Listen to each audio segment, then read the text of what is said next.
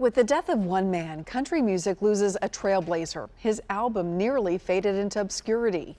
Instead, the artist became a voice to help diversify country music. News Channel 5's Forrest Sanders tells us his story.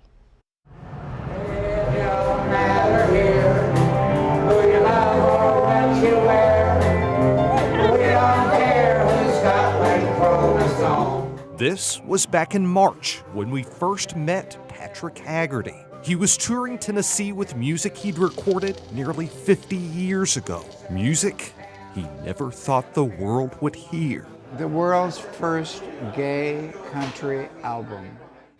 When Patrick began recording Lavender Country, it was a few years before the gay community found refuge in the late 70s disco scene. Patrick's inspiration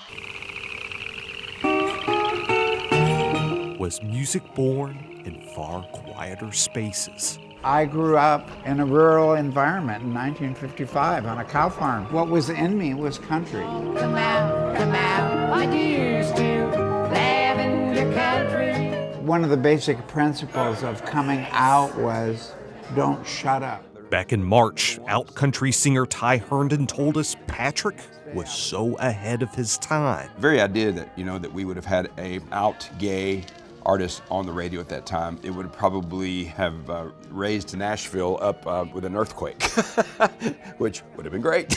Everybody was shocked by it. It was outrageous. Lavender Country had no possibility for commercial success, and so it died. Then, in 2014, out of the blue, someone uploaded a song from Lavender Country to YouTube, and the album was reissued.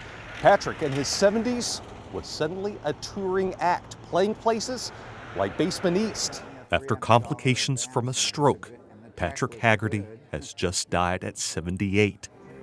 But we're left remembering this gig earlier this year where we met Patrick, and he told us his story of an album brought out of obscurity.